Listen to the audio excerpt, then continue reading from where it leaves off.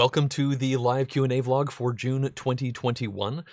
Thank you for joining in, and please feel free to start leaving comments if you have any questions you'd like me to answer. I suppose I should say the normal things at the beginning of a video, like if you enjoy this video, please click the like button for it down below, as well as the subscribe button. Also, if you enjoy vlogs like this one, then please consider supporting the Patreon campaign. I do consider vlogs like this to be directly supported by the campaign, and you can learn more about that by going to patreon.com/JonGetsGames. I should also mention that if you prefer to listen to vlogs like this, then you can search for the JonGetsGames podcast wherever you normally listen to podcasts. And yeah, on that note, I think it's time to start this vlog off. Let's see here. I am doing something new this month where I'm going to have the chat actually on screen. So please let me know if you have any feedback about how that is. Already I'm thinking the text is a little bit small, but we're going to roll with it for this one. And yeah, please let me know feedback when it comes to that. Let's see here. Arif says, hello from the UAE.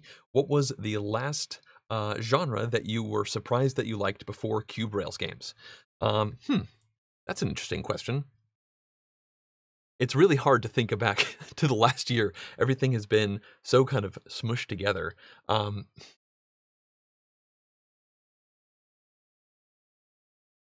Honestly, nothing is coming to mind. I hate to give you a really dull answer like that. I've been so focused on Euro-style games for years, and when I think back to my favorite games from last year, that is still the case. Like, essentially all of the games on my top 10 list for last year were Euro-style games, and it would not surprise me if a top 10 list for 2021 has some Cube Rails type stuff on it that will mix the Euro up. If I come up with an thought that answers that a little bit better, then I will let you know. But right now, I think, you know, the reason that I've been so blown away by the Cube Rails thing is because it came out of left field, and because I've been kind of comfortable where I've been for so many years now. About 13 years ago, whatever, 2008, when I first really started getting into board games, that is a time of huge experimentation. I was trying all sorts of stuff, social deduction. I played Age of Steam, I think in 2009, and it was, I don't really remember much about it, but I don't remember enjoying the experience. I think it was a bit overwhelming for somebody who is so new to the hobby. And yeah, for the first like 3 or 4 years, I played just about anything anyone would bring to a game day. And from that, I kind of figured out what my tastes were. And I think realistically, from 2012 or so and on, I've been a Eurogamer primarily. I've always been somewhat fascinated by smaller stuff, like specifically small card games and the like, but I've really just gone down a whole bunch of Eurogaming alleys to figure out what I like in that space as well, and for a lot of that time, it's been engine building. So this is a long way of saying it's tough to say. Maybe the last genre that surprised me was Eurogames back like 10 or 11 years ago, when I realized that it could be a lot of fun, just, you know, pushing cubes around and getting a whole bunch of resources and whatnot. I really realized that I enjoyed building things in front of myself, tableau building, as this all went on, as I experimented with more and more things.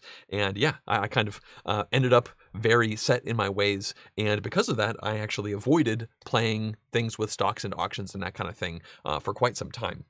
And I'm glad I decided to change that up. I'm glad I decided to experiment around. And honestly, this has me thinking about other ideas, like war games, for example. I have just kind of assumed that I didn't like war games for essentially my entire board gaming life. And that's because in the past, when I've done played some games with troops on a map, it hasn't really done much for me. But after the Cube Rails thing, it has me wondering, maybe I should give wargaming a try, and maybe not the big stuff. In particular, Hollenspiel is a publisher who does print-on-demand stuff, and they have a couple of Cube Rails games, and they also primarily, I think, do war games. And there's one in particular called Brave Little Belgium, which I keep almost buying because it's supposedly like a really good introduction to wargaming, and I kind of want to try it just to see if maybe this is something else that I would like. I definitely have come away from this feeling like I should maybe experiment a little bit more and not be so stuck in my ways. Travis is here, and he says, have you had a chance to play Oath yet? No, I haven't. Oath is the new big box games that's coming out from Letter Games, and it's kind of like not really a sequel to Root, but actually not at all a sequel to Root, but the artist is the same, so there are some same feelings there, and the designer is the same. I've been intrigued by Oath. When it hit Kickstarter, it was a really big deal, and I at the time thought it was intriguing, but it, well, speaking of war games, I kept hearing that it was very political and also kind of a war game, even though it doesn't have like hexes on the map or anything like that. At least I don't think it does. And because of that, I didn't latch onto it and I did not back the campaign. Subsequently, now that people are receiving the game and it seems like a lot of people are quite happy about it, it's got me curious to try it again. A friend of mine reached out to our group and asked if people were interested in trying it on the official Tabletop Simulator mod, and I told him that I am interested in at least giving it a shot. Once again, leading away from that first question, I'm trying to push the boundaries of what I think I like a little bit more and see if perhaps my conceptions were wrong. So at this moment, I don't own a copy of Oath. I don't think I know anyone with a copy of it, but there is an official Tabletop Simulator mod, and it's possible we might get a game of that to try it out. I did listen to the Shut Up and Sit Down podcast episode about it, and they had a lot of good things to say, which made me even more interested to try it. Mr. Wanted says, what are my top 5 games? Well, honestly, the easiest way to figure that one out is to look at Board Game Geek. In fact, I recently realized that I had around 10 games listed as a 10 out of 10 on my ratings for Board Game Geek. I'm not sure if that is still the same, so this isn't going to be a top 5, but I'll tell you right now what what all the games I've rated as a 10 are on Board Game Geek. Every few months I go through this list, especially the things that are rated between 10 and 7, and I readjust things. So for the 10s, I've got 1, 2, 3, 4, 5, 6, 7, 8, 9, I think 9. So I have Tichu, Pandemic Legacy Season 1, Terraforming Mars, Pandemic Legacy Season 2, I'm sure you can see a trend there, Spirit Island, Underwater Cities, Concordia Venus, Railroad Revolution with the Railroad Evolution expansion, that is a very important distinction, and finally A Feast for Odin with the Norwegians expansion, which is again an important distinction. A Feast for Odin without that expansion comes in at probably an 8 out of 10 for me, and Railroad Revolution without the Evolution expansion comes in at like a 5 out of 10. It's a huge difference. The Sprudda asks, have you had a chance to try Sleeping Gods? I paid a little bit too much to get a copy, and after about 10 hours, I see myself playing it for dozens more. That's really good to hear, because I have not had a chance to play Sleeping Gods yet, but I did actually, either today or yesterday, put in a pre-order for it. On Red Raven's official website, they just opened up pre-orders for the second printing, and I believe they said it's not going to be delivered until like October or November, so it's going to be a while. But I did put in a pre-order there because I have talked to some friends who are interested in playing that with me. So at some point in the future, I will have a chance to play it, and it's nice to hear that you liked it, because the pre-order with shipping was not cheap.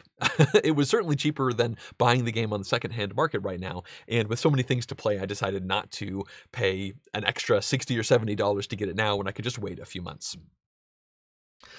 Joe asks, do you ever AP during your playthroughs? Now, AP stands for analysis paralysis, and yes, absolutely. When I play games with people, I'm near the top of the bell curve as far as analysis paralysis is concerned, but not at the top. I definitely veer more towards AP than away from it, which is something I've been trying to work on for years, because it can be frustrating when other people are taking too long on their turn, and I get frustrated with myself when I can tell I am. Now, the weird thing about recording the playthroughs that I do is that I am the only person there, and in general, from what I can tell, the social structure of annoying other people is the main thing that knocks analysis paralysis people off of their paralysis and into doing something. So that means if you're playing with somebody, you get to the point where you feel so bad that you don't really care about the fact that you have a suboptimal turn, and you just take the turn because you're feeling so bad. But if it's just me in here with the camera going, and me knowing that I can just chop out all of the dead air, well, I can really lean into that analysis paralysis. I actually used to, well, last year I stopped making every single one of my tutorials a full playthrough, and One of the reasons I did that is because I was spending so much time recording each of these videos. I was getting to the point where the average raw video, like, the time that the camera was running for the average game I was making, was between 10 and 12 hours, which is an incredible amount of time for something that would oftentimes take like 90 minutes to play with 3 or 4 people around the table. So by switching over and not doing full playthroughs and really focusing on the tutorials, it reduced the amount of time I spent recording and editing by a significant amount. But then, after a couple months of doing no full playthroughs, I started doing some again, and I'm to the point now where it seems like about 1 out of 3 videos I make are full playthroughs, and I'm finding that my average for recording a full playthrough is down to about 7 hours, which is fascinating. I think part of that is because I tend to pick full playthroughs for games that are on the lighter side of things. If it's a really heavy game, I probably won't do a full playthrough of it right now just because of the time investment. But I do also think that by shaking things up and not making every video a full playthrough, I've gotten into a headspace where I don't AP as much, and I'm more comfortable with just moving forward and just getting the video done and not really worrying about every single move being perfect, because of course it's never always going to be perfect, and I'm always probably going to be making mistakes. So yes, analysis paralysis is a little demon of mine, and it definitely gets bigger in this room, and I'm working on it. This is honestly one of the reasons why I've never done any live playthroughs, and I don't really see myself doing live playthroughs in the future. Everything could change, who knows, but that's a big reason why. By the way, welcome everyone who is here. Thank you so much for joining in.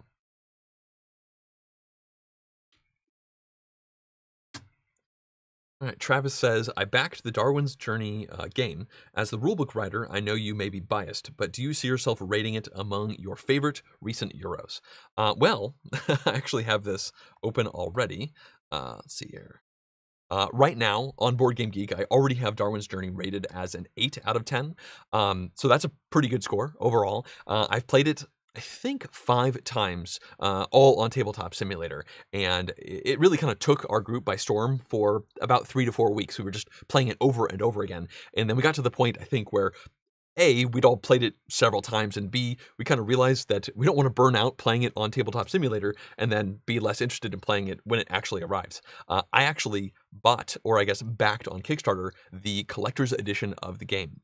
I know I could have asked for a copy from the publisher, and I'm sure they would have sent it to me, but it just felt a little bit weird because I tend to only feel comfortable getting free copies of games if it's for JonGetsGames, and in this case, I've already covered Darwin's Journey in an Impressions vlog, as well as with a tutorial, so when I get the final version of it, I probably won't make any more video content, so that's just for Jonathan Cox, the person who wants to own the game. So yeah, I've been really impressed with it, and of course, I am super biased. I have put an incredible amount of time into the rulebook. My wife, Jessica, has also been aiding things out.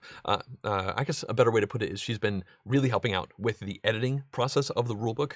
She has a lot of strengths where I have weaknesses, so we complement each other really well. So it's been exciting actually working with her on that rulebook as well. So yeah, as far as favorite recent Euros, I really considered putting it on my top 10 list for last year, considering I did play it on Tabletop Simulator before the end of the year. But that felt a little weird because it was technically a prototype on Tabletop Simulator. It would surprise me if Darwin's Journey does not make a top 10 list for the year that it officially gets published. I really like it, and I'm looking forward to playing it more, even though there's a lot going on. I'll be the first to admit there are a lot of rules, considering I'm the person who's been writing the rulebook. There's a lot of rules to that game, but it does come together in a great way. Again, I'm super biased, but I've really enjoyed playing it. Shrey says, what do you think of the modules in the Underwater Cities expansion? Well, I've actually only played the Underwater Cities expansion once at this point, and it was on Tabletop Simulator. I do own it, a physical copy of it, and if I remember correctly, it has a museum module, which is a medium-sized board that you put next to the main board. It also has some asymmetric starting assistance, and it also has just some different player boards that you can play with. Now, I have not played with the big museum board, and the reason for that is because when I read all of the rules to the game, I didn't really want to. So I haven't played the museum board. I can't tell you if it's actually any good or not, but I love Underwater Cities, and I feel like it's got enough going on with its core loops and all the decisions that you're making that I just don't really see a world where I want to add a bunch more complexity of rules that come in through a board, this museum board with a bunch more tokens and a bunch more incentives. The game already has tons of incentives for doing a ton of different things. So even though I do own the expansion, I don't really see myself playing with the museum board. That being said, I don't see myself not playing with the rest of the modules, at least the ones that are coming to mind. The asymmetric assistants, they seem fun. I like some asymmetry like that. There's also just more cards shuffled into the deck, so I've shuffled those in there, and those are going to stay. And then as far as the boards are concerned, I do know that when I played it that one time, we played with a variant where you will actually take your metropolises as the game is going. I can't remember the specifics of how it works, but I did like how that worked. Instead of just getting random metropolises and working it into your strategy at the beginning of the game, you have a market of them, and when you connect them, you can actually take those metropolises. And it wouldn't surprise me if I play with that one more. That one, I think I actually bought that one. They offered me a copy of it, and I declined because I felt guilty about it because I knew I wouldn't be covering it for JonGetsGames. And then about a month later, I decided to actually purchase a copy of it. I hope it's worth the money. I don't remember how much money I spent on it. It honestly might not have been, but I have it, and I'm happy to have it. I mean, Underwater Cities is a top 10 game, so it's hard not to get an expansion, especially one that has a bunch of different modules that don't increase the complexity of the game a bunch, even if I just ignore the part of the expansion that does. All right.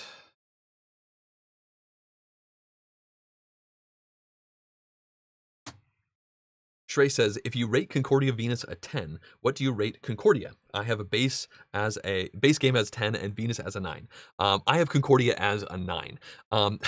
Interestingly enough, I used to rate Concordia as a 10 out of 10, and then Venus came along, and I like it more than Concordia, and I decided to bump Concordia down and put Concordia Venus in at the 10 spot because it just seemed like if they're both at the 10 spot, that means they're somewhat equal. I'm not sure if that's actually true. Honestly, now that I'm starting to talk it out, I'm thinking maybe I should change that. Maybe I should just have them both as a 10 because they do offer different experiences. I adore Concordia Venus. I think it's an amazing game, but it feels like less of an expansion to Concordia and more of like a sequel or a sibling or something like that, an alternate universe version of Concordia, because it is a team-based game. You can play some of the cards in a fully competitive game setting, but I haven't actually tried that, and I don't really have much interest in it. So yeah, actually, the more I think about it, they are so different. I think I should probably both have them as a 10 because I don't have any issues with Concordia. Honestly, the games that I have as a 10 out of 10 are games where I can't really come up with anything I don't like about them. Like, they just seem like they couldn't be better in my perspective. So yeah, I'm going to change Concordia. Concordia just got upgraded. Thank you, Shrey, for bringing that up. I do love Concordia in a competitive circumstance. And even though I technically like Venus more, I just find it a little bit deeper, and I love the interaction with your partner where you can't really communicate. That's just different, and I really shouldn't judge them the way I have. Denicha says, I'm supposed to get Dwellings of Eldervale delivered tomorrow, and I have your videos of it queued up to watch while I unbox it. Was it a memorable game for you? So I made a sponsored tutorial for Dwellings of Eldervale, and it really impressed me while I was making that video. I liked essentially all of the ideas that I saw coming in. It had multi-use cards. It also had some engine building with the worker placement. It just had a lot of really cool ideas. I did actually end up playing a game of this. I believe it was 4 players on Tabletop Simulator last year, and or maybe it was this year. And unfortunately, I didn't really enjoy the game, and in fact, none of my friends did, which was a big surprise to me. I actually pushed to play it because I thought it might hit my top 10 list for last year. I liked making the video so much, I was like, let's play it for reals, and it'll probably, knock something else out in the top 10 list because it looks so cool. But unfortunately, even though I like all of the different parts of the game, I think there is some really cool design, it just did not come together very well. It seemed like the sum of the parts was less than you would expect. All of these different ideas came together in a way that kind of hampered each other, and out of the 4 players, 2 of us really didn't like it. I was pretty take it or leave it, and one friend was interested in playing it again, so it's not like it was a total dive, but that was a little unfortunate. And I do think this was one of the games that made me feel like maybe I don't want to talk about every game I play on my impressions vlog. Maybe I want to change things up and just call it a good games vlog, because I didn't really want to sit here for 10 minutes explaining all the nitty-gritty reasons why I didn't like it. It just didn't sound like something I want to do anymore. That's part of the reason I stopped doing reviews. And also, you know, I was paid to make a video for that, and I would like to work with that publisher more. And, you know, it's definitely some conflicting interests that come into play there. But with these live Q&As, I'm going to try not to censor myself. So I hope that you enjoy it. I really do. I've seen a lot of people very much enjoy it. That's part of the reason I pushed to play it before I made my top 10 list for last year, is because I saw it on many other people's top 10 list. So just because it didn't really work for us won't mean it won't work for other people. It didn't seem like the game was broken or anything. It just didn't seem like it worked for us. And maybe it was just a bad play, and we'd like it the second time. It's sometimes hard to tell.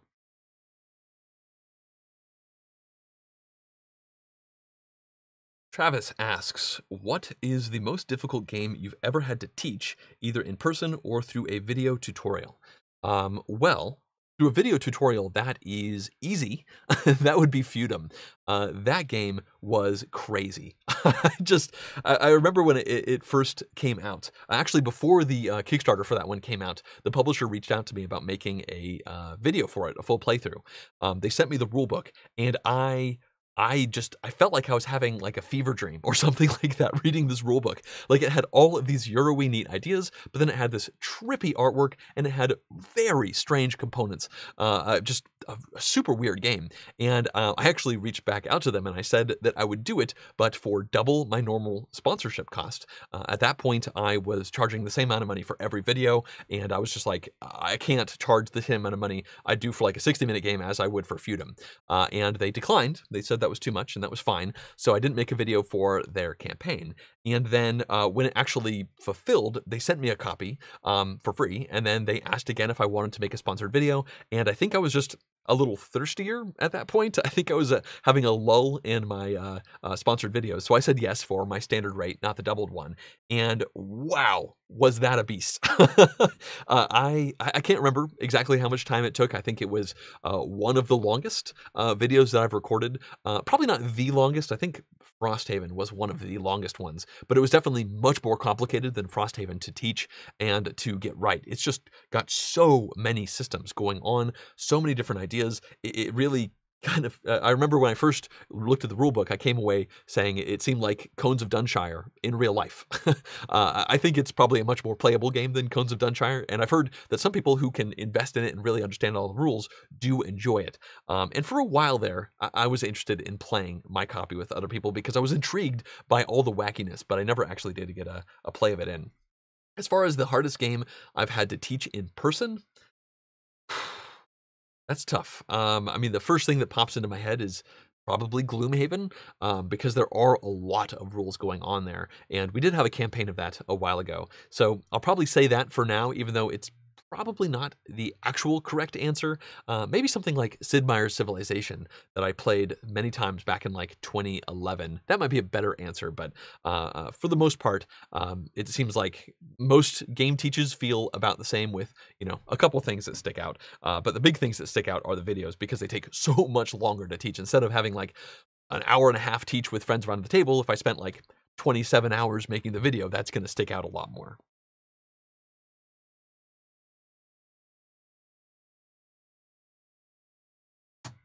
All right.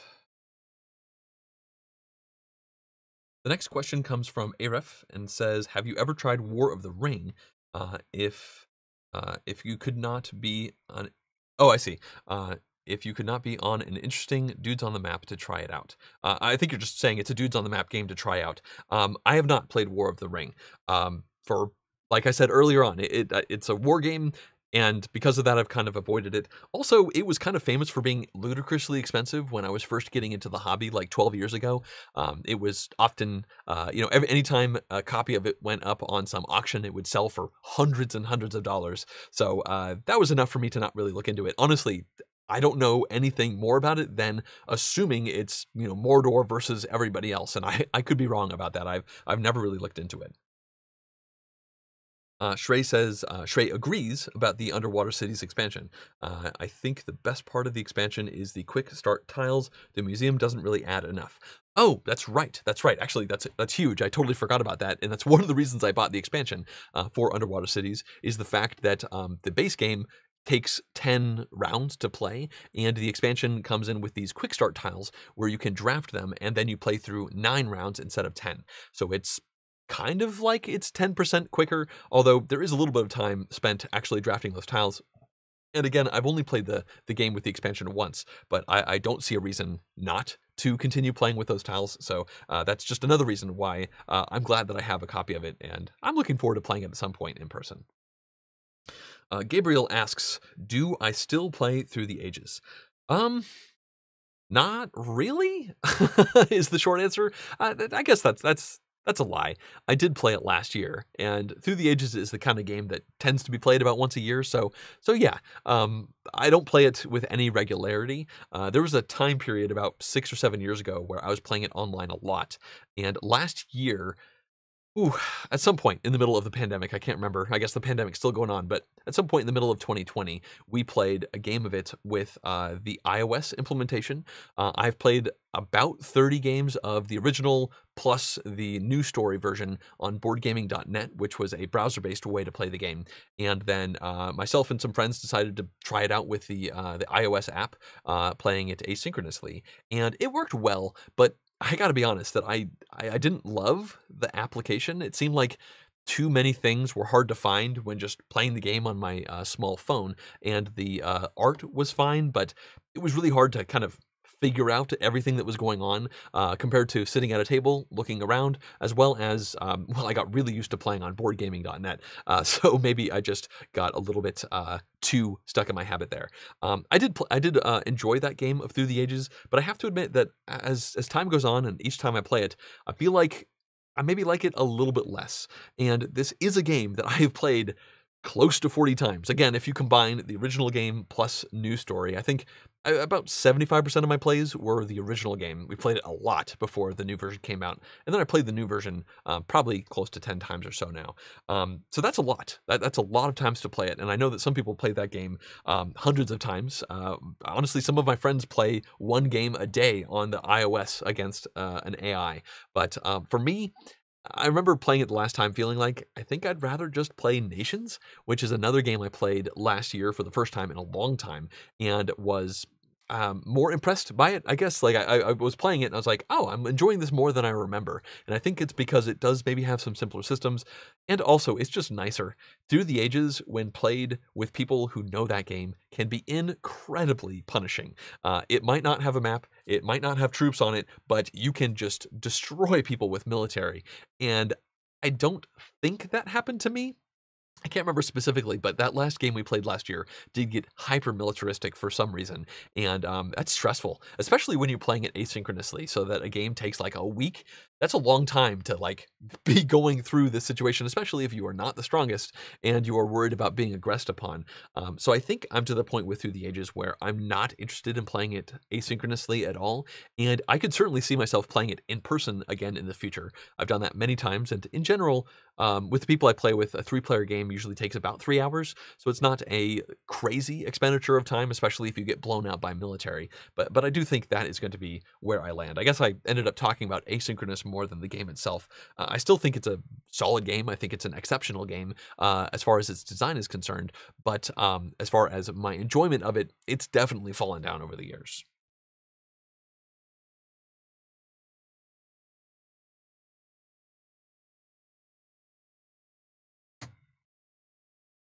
Right. Sorry, 1 second. My computer is lagging.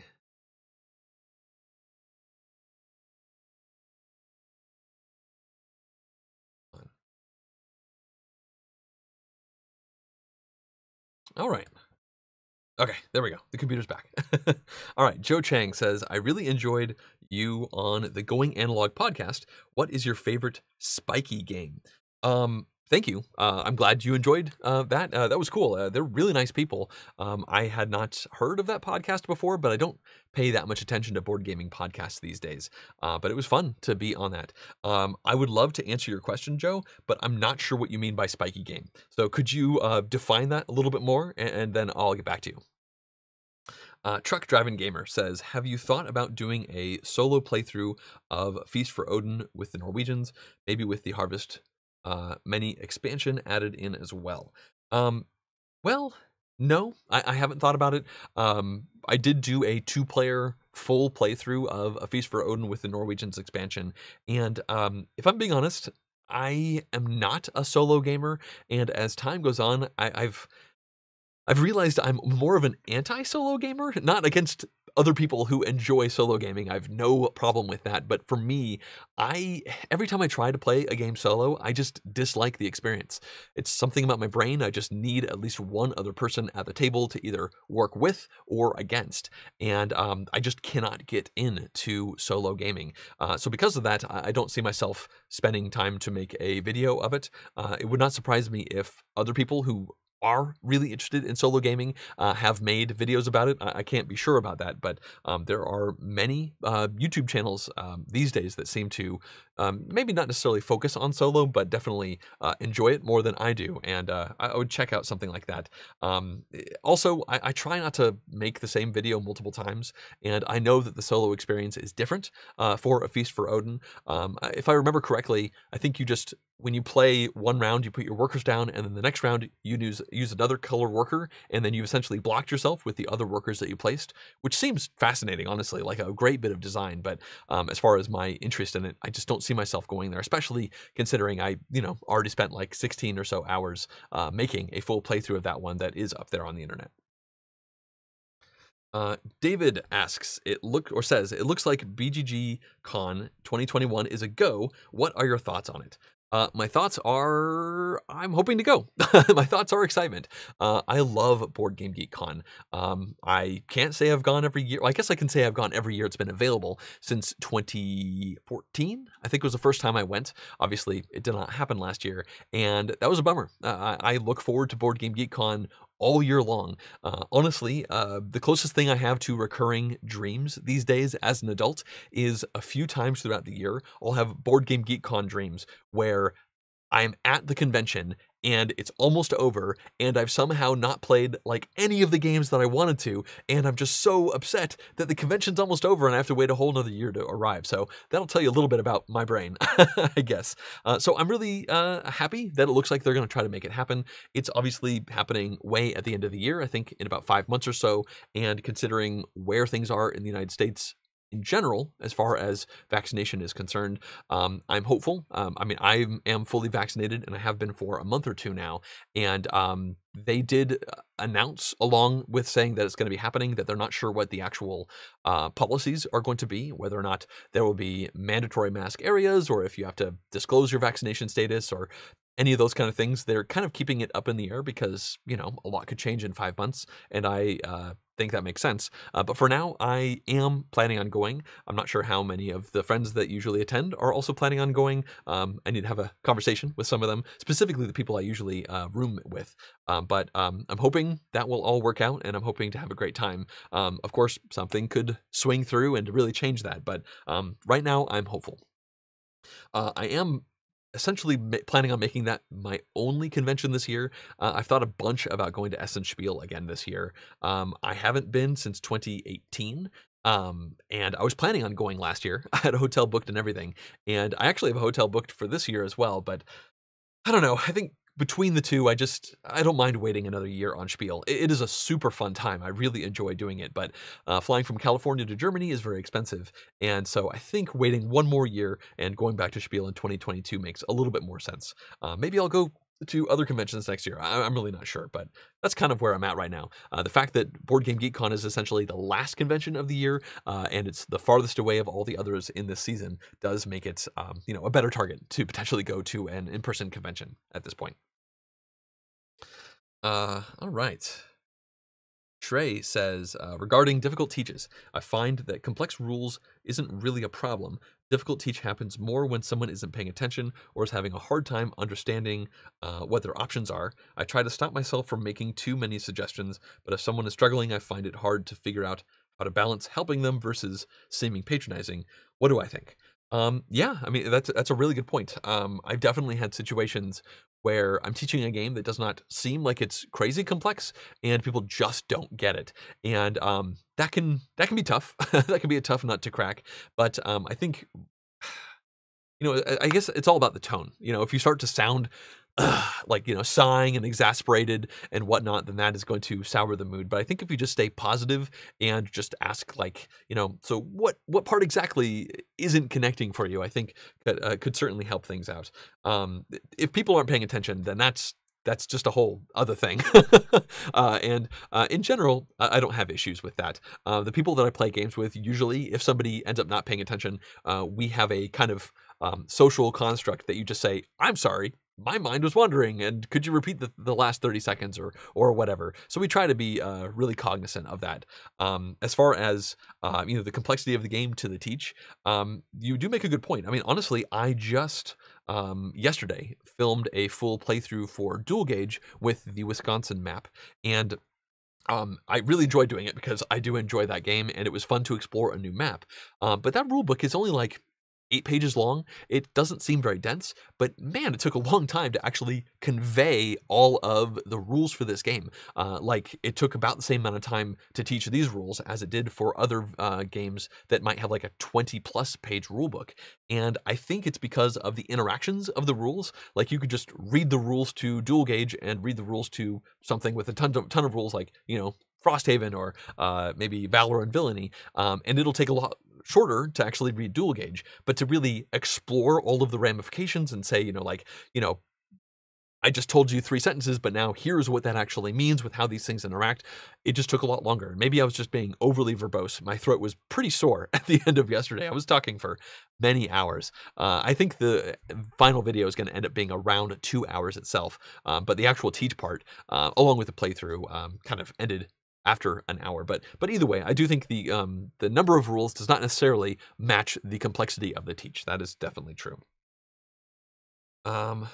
Class says, your playthrough of Mosaic hit 16,000 views. Great job. Do you have a good sense of which of your videos will do well? Yeah, to a certain degree. Yeah, that's great. Honestly, 16,000 views is awesome. And I think a big reason for that is because of Kickstarter. In general, videos that are associated with Kickstarter campaigns are going to do better than videos that aren't, unless it happens to be a game that's particularly hyped. And I guess that's really where it's at. If I know everybody's talking about a game, then I know that it's probably likely that game will do well. And again, Kickstarter is just a new, different funnel to get a bunch of eyes on a video compared to just posting it on social media and putting it up onto Board Game Geek, and of course, the subscription feed for the channel. There have been times, I can't come up with any examples off the top of my head, but there have been times where I thought a video would do well and it just sinks and I cannot figure out why. There are other times where a video that just seems, for a game that I've never really heard of before, but seems cool, and make a video, put it out there, and then it goes like gangbusters, and I really can't figure out exactly why, but those do tend to be outliers. For the most part, if it's a Kickstarter, especially if it's from a well-established publisher who's made lots of things in the past, then that's going to help. Like, if I make a tiny epic video, I know it's going to do well. And, when I was making the video for Frosthaven, I knew that was going to do well as well. My Gloomhaven video is by far and away the biggest, the most watched video that I've ever done. It's gone over 500,000 views, which is crazy. So yeah, I tend to have an idea, but I try not to get my hopes up, and I try not to pay too much attention to it, because paying too much attention to numbers is a really good way to bum me out, because I haven't honed this channel into being a numbers efficiency machine. I've honed this channel to make content that I feel comfortable making, that I feel like board gamers are going to want to consume. But I've made very few decisions about how I make these videos just because I want to get the numbers up, if that makes sense. And for better or for worse, I think better for my sanity. Honestly, if this was just all a numbers game and I just made top 10 list after top 10 list, I probably would have burned out because I wouldn't have the passion and interest there. But it also means that I spend a lot of time making videos that, will get a couple thousand views compared to, every time I make a top 10 list, it gets, at least twice the videos of my average playthrough, which, is something that I think about sometimes, but I try not to. I try not to. I do get paid for most of my playthroughs, and that's most of my income, if I'm being honest. So that is definitely something to consider.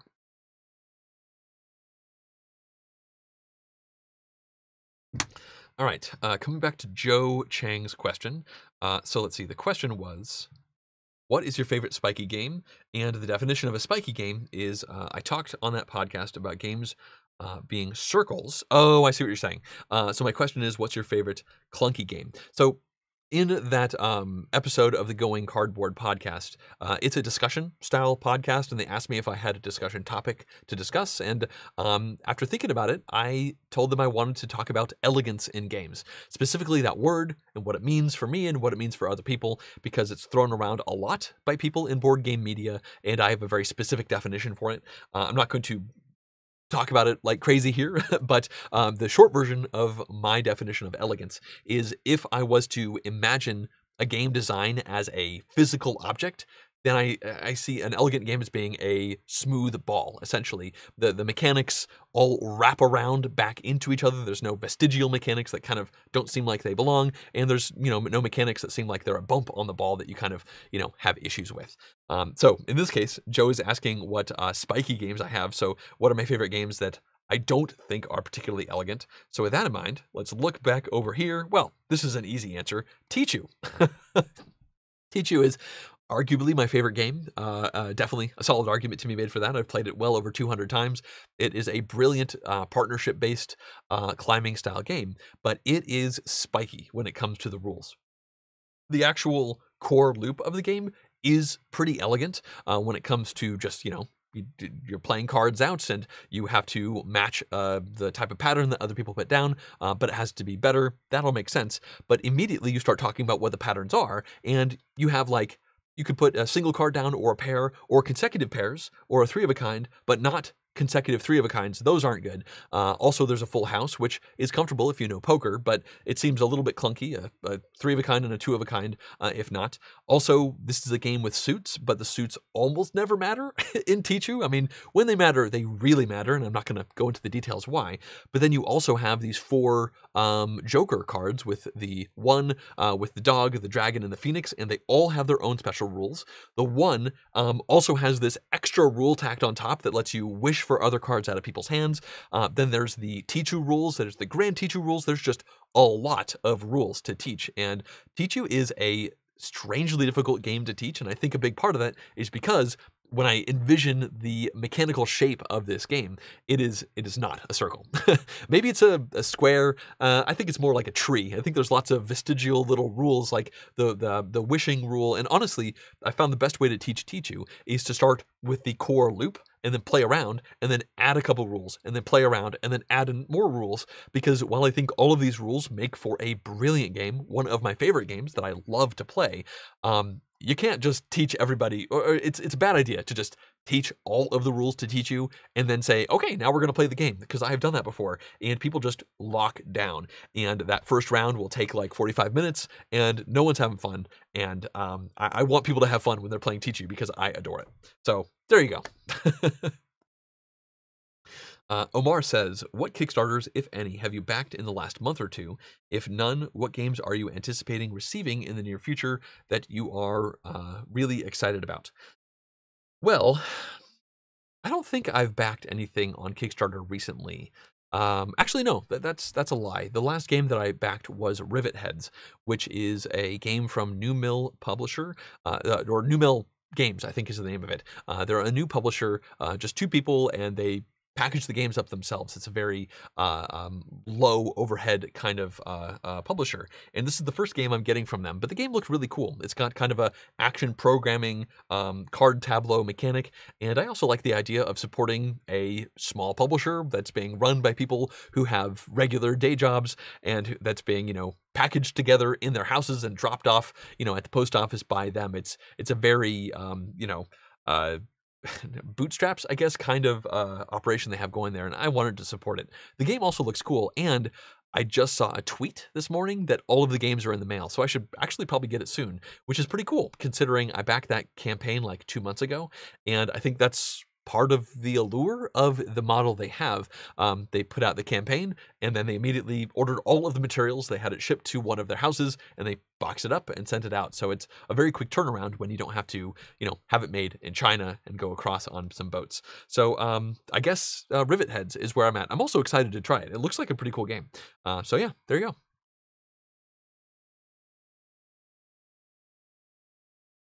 I mentioned this earlier on, but this is the first video that I'm doing that has the chat actually on screen. So if anybody has feedback about that, then I would love to hear it either right now or in comments later. I'm probably going to try to make the text a little bit bigger in the next one. That's the feedback that I'm seeing immediately, but this is something I'm experimenting with, and I like feedback. All right, so Coralu says, often when learning games multi-handed solo, I will test out 2 players, 3 players, and 4 players, and sometimes the differences surprises me. How do you decide how many players you will use for your playthroughs? Yeah, that's a great question, because games really can be very different for at these different player counts. That's one of the reasons why way back when I used to make reviews, I had a whole section dedicated to what games were like at the player counts, because some great games are just not good at certain player counts. When it comes to my playthrough tutorial videos, essentially I default to 3 players, and if there's nothing that really pushes me away from 3 players, then I'll make a 3-player video. Sometimes if it's a game that has just an incredible amount of stuff, well, for example, the Mosaic video, I was planning on doing a 3-player game of that one, and man, I hope I'm not wrong about this. I was planning on doing a 3-player game, but I believe I ended up just doing a 2-player game because I could barely fit it on my table. But now the more I think about it, the more I can't remember if I did 3 players or 2 players. Okay, a better example is A Feast for Odin with the Norwegians expansion. That one, brilliant game. It's amazing at 3 players, but I was going to have a hard time fitting all of that on the table with the camera, considering the tableau building, considering the Tetrising of all the little pieces. So I decided to go 2 players with that. But then other times when I'm just reading through the rules, I can just get a feeling like, I think this will show better with more than 3 players, and so I'll go up to 4 players. There was a game that I did recently. Actually, there's Darwin's Journey. That's a good example. So I filmed that one at 4 players, strictly because the prototype that I had, it was not... In order to show a 3-player game, I didn't really have the components to show it well on camera, and I wanted the video to be very future-proof, if that makes sense. So I decided to go at a higher player count because of the prototype that I had, and I was just really worried about it being very clear. If I think about other things... And again, now that I'm saying that, I'm like, did I do Darwin's Journey at 4 players? I'm pretty sure I did. Anyway, the long version of it ends up being, I start with 3 players, and I see if it wants to push or pull in different directions.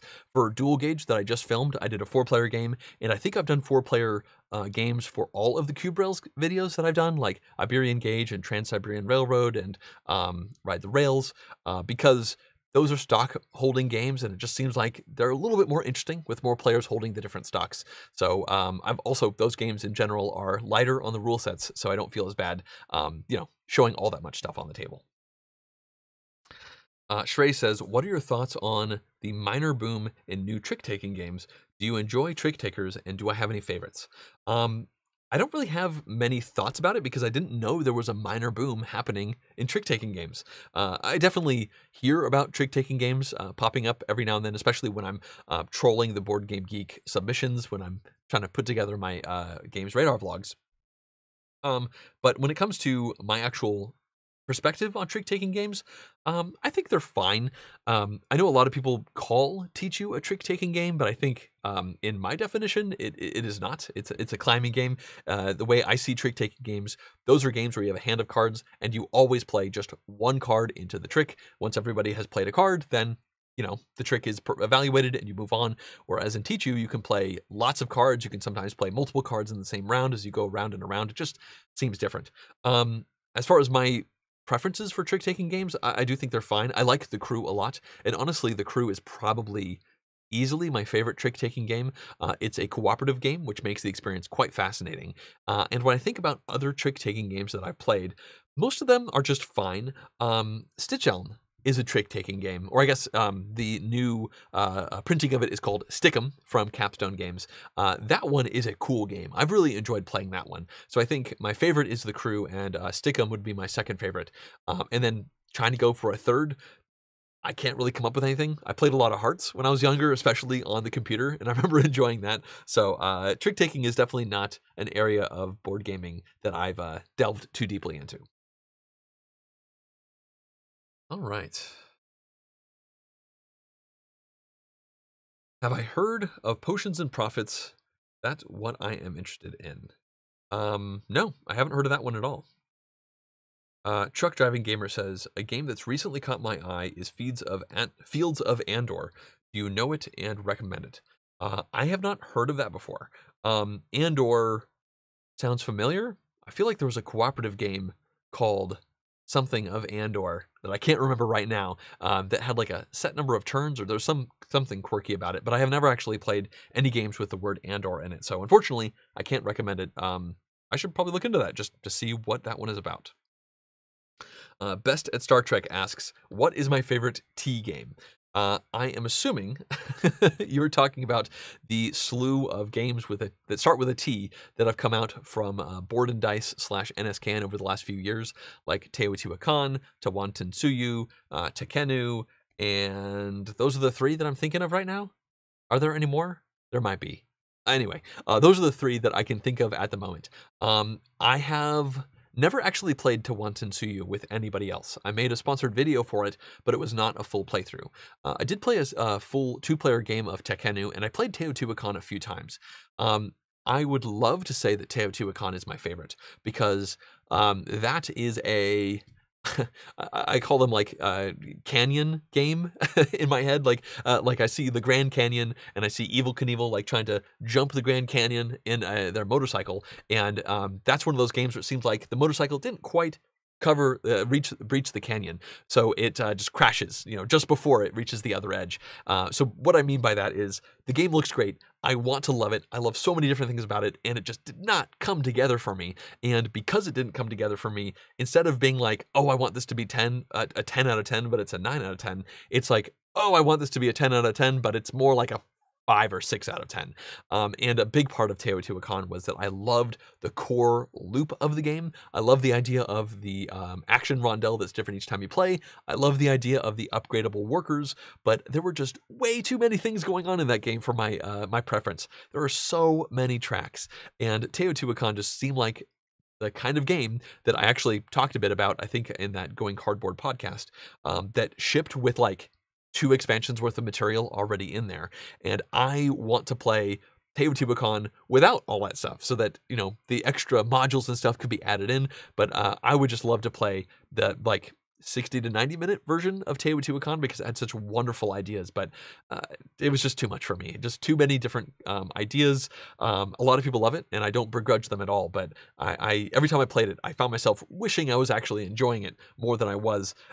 So yeah, I guess that means Tekkenu is my favorite, and I enjoyed Tekkenu. I'd probably rank it a 7 out of 10 or so. So what that means is I guess I haven't been blown away by the T games for the most part, but again, I can only think of 3 of them off the top of my head. Coraloo says, like a circle, square, or tree, this is starting to sound like an interview question. What shape do you see yourself as? Yes, it totally is.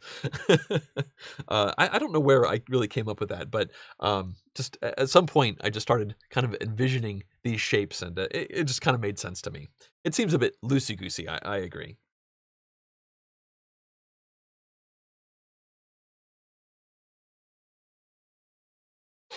All right. Jason says The Fox and the Forest for a number 3. So you're talking about the trick-taking games, and yeah, that's a good number 3. I have played The Fox and the Forest once. It's a 2-player only trick-taking game, and I enjoyed it. I thought it was really smart. So there you go. That one would definitely be a number 3. I do think I like Stickum more than I enjoyed Fox and the Forest, but that was a solid game. Let's see. Oh, Klaus says that Zolkin is another T game from the same designer, and that's a good point. Zolkin was published by Czech Games Edition, not by NSKN/Board and Dice, but same designer, also got a T game in there. And Zolkin was actually the second video I ever made. I made a Zolkin review. That was back in 2014. And I wanted so desperately to like that game. Honestly, if you want to hear my extended thoughts about it, then check out that video. It's old. I'm holding my iPhone. I'm not even sure if my face is in that video. Maybe it is right at the very beginning, but things were a lot different back then.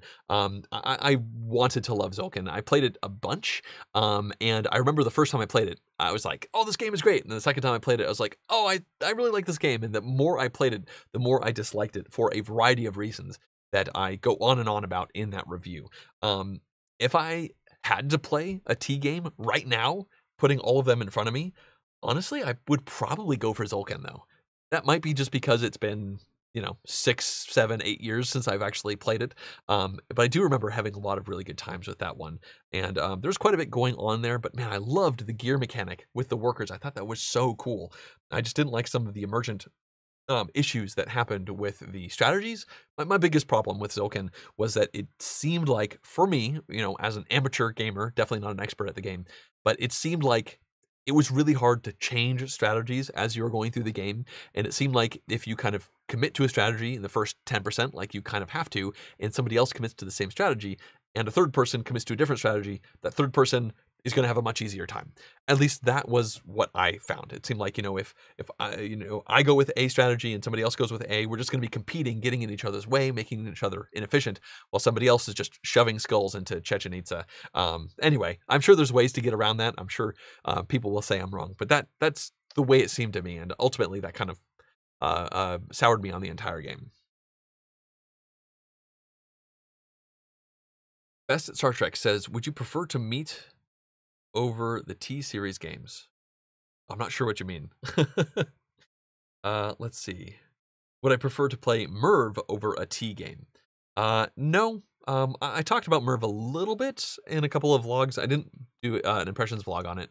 I played it once and bounced pretty hard off of it for a variety of reasons, but the biggest one was I just was not enjoying it. It just seemed like I had a really hard time seeing what my actions were going to turn into, and because of that I played very poorly, and I just did not enjoy that one, which surprised me because I thought I really would, and I've enjoyed other Fabio Lopiano games. So I would probably prefer to play just about all of the T games before I play Merv. Truck Driving Gamer says, sorry, it was supposed to be Legends of Andor. Oh, okay. Well, there you go. Legends of Andor is a game that I have heard of. The question is, do I play, and yeah, Legends of Andor is a game that I've heard good things about over the years, but never actually had an opportunity to try. So the question here is, do you play online with Tabletop Simulator at all, or do you only want to play with real pieces and parts? I've played a ton of Tabletop Simulator games over the last year. Essentially every game I've talked about on my impressions vlogs for the entirety of 2020 had screenshots of me playing in Tabletop Simulator, and to the point where I really don't mind playing in Tabletop Simulator anymore. I have well over 600 hours of games played there. But that being said, I am really enjoying playing games in real life. I think moving forward, I'm going to be more of a hybrid, where I'm going to play most of the games in real life at different get-togethers, but I do see myself playing more games on Tabletop Simulator than I did before the pandemic started, because before the pandemic started, that was essentially zero. By the way, at this point, it's been just about an hour, so I'm going to want to wrap this up soon. So there's still a bunch of questions. I'm going to go through those, but if you don't mind, maybe slow down with the questions and I'll try to get through all of these, and then we can wrap this up. Let's see here. Pennywise says, John, what would you recommend for a first roll and write game? I'm thinking along the lines of Fleet the Dice game. Any comparisons? They all float. Um, so I've not played Fleet the Dice game. All I know about it is people really like it, and it's got a lot. It's got, I think, has 2 different pieces of paper that you're working on. There's so many different things. So that makes me feel like probably not going to be the best first roll and write game that you play. So off the top of my head, the first thing that I thought of was Quicks. No, sorry, Quicks is fine. It is a good roll and write game, but Quinto, that game is super solid. I have enjoyed playing that one a lot. I made a review of that one many years ago. You can check that out if you want to see how it plays. It's one of those games where you read the rules and you say, yeah, that's probably fine. And then you actually start playing it and you're like, whoa, this is like 10 times more fun than I really thought it would be. Other introduction ones, Railroad Inc. is just super solid. And that was interesting because it's still a roll and write game, but unlike many of these where you're rolling dice with numbers, in Railroad Inc. you're rolling dice that have actual tracks and routes on them that you're going to be drawing around. So they're 2 different experiences. So I'll go with that. Quinto and Railroad Inc. are kind of right up there. Honestly, Quinto has even less rules, and it's just really good. I heartily recommend that one. Jason Kellum says, Hadrian's Wall is a solid flip and write if you can handle Fleet. Yeah, Hadrian's Wall, also from the media that I've seen, I've not played it, looks like a lot. The sheets that you're working with, there's a ton of stuff going on there. Truck Driving Gamer says, I just watched Slicker Drips a couple of hours ago play a roll and write about pinball, which looked quite fun. I think I've heard about that one. Isn't it designed by Jeff Engelstein? I can't remember the name of it. Super Pinball something. I've not actually played it, but I've heard really good things about it, if that is what you're actually talking about. And that is one that I have been interested in playing. You know, that game that I can't remember the name of. But I don't think there's that many pinball roll and write games out there. Shrey says, I ran some quick numbers and my assumption on a boom in Trick Takers is a bit off. It is more of a sustained increase starting in 2013 based off of my search on BoardGameGeek. Oh, that's interesting. He says, here are the counts by year from 2005 to 2020. It goes 31, 39, 35, 34, 44, 52, 58, 48, 74, 70, 89, 88, 132, 100, 95, 98. Yeah, that seems like a pretty steady increase with a couple big jumps in there. 48 to 74 and 88 to 132 is pretty significant. That's definitely significant. Rajbir says, hey John, how are Hallertau and Praga Kaput Regni holding up? I was considering getting one of these games and was curious on how they held up for you. Well, the comparison is a little bit unfair from my perspective, and the reason for that is because I played Hallertau probably 6 times now or so, and I played Praga Kaput Regni once. And I enjoyed Praga Kaput Regni. I taught it to a bunch of friends, and at least one of them taught it to a bunch of their other friends playing on the official Tabletop Simulator mod, but I never found myself coming back to it, and I do still want to come back to it. I have a copy of it here. It is a game I'd like to play, especially in real life, touching the actual pieces. But Hallertau took our board gaming group by storm. It was just being played over and over, and we all loved it. It's a really solid game, and the great thing about Hallertau is it looks like it's going to be like a 90 to a minute to 2 hour kind of game, just a big box Uwe Rosenberg game. But we found once you play a game or two, you can finish that game in 60 minutes. In fact, there are some of my friends who have finished 2-player games of Hallertau in 45 minutes. Now, that is on Tabletop Simulator with some scripting to help out with some of the calculations and whatnot, but it's actually a quicker and breezier game than it looks like at first. And I'm looking forward to playing it in real life more. So between those two, I do enjoy Hallertau more. Again, I have a lot more experience with it because I played it so many times versus the once. But that also tells you something, you know, what I've been gravitated towards. But also part of that is because the group in general liked Hallertau so much that it was often a situation where somebody says, hey, you want to play Hallertau? And then a bunch of people would join in, me being one of those people. And it didn't seem like people were saying, hey, do you want to play Praga Kaput Regni? I will get Praga to the table again. I do want to make that happen. Hey, Rado's here. Hey John, can't stick around, but wanted to say great job getting the chat on screen, but I'd suggest tripling the font size at least. Remember, a sizable portion of your audience is on mobile. Yeah, that's a great point. Honestly, I started this stream, I clicked go live, and the first comment popped up on the screen, and I was just like, oh no, that's really tiny. How did I not notice that? On my screen right now that I'm looking at, I have OBS, which is the software I'm using, and it's not taking the entire screen. It's kind of small, so I can see a separate chat window, and I can barely read the text over there. And that's when I realized, yeah, this is going to be a problem, especially if somebody tries to read this on a mobile. I'm going to be increasing the size significantly. So that's a good bit of feedback there. Thanks for joining in. All right, let's see. Best at Star Trek says, do I have a favorite Vital Lacerda game? Yeah, I do. Mercado de Lisboa is easily a favorite of mine. And the second favorite is On Mars. I really like On Mars. I've played that one 3 times now, and I think it just has so many cool things going on. Yeah, there's a game I really like that is spiky.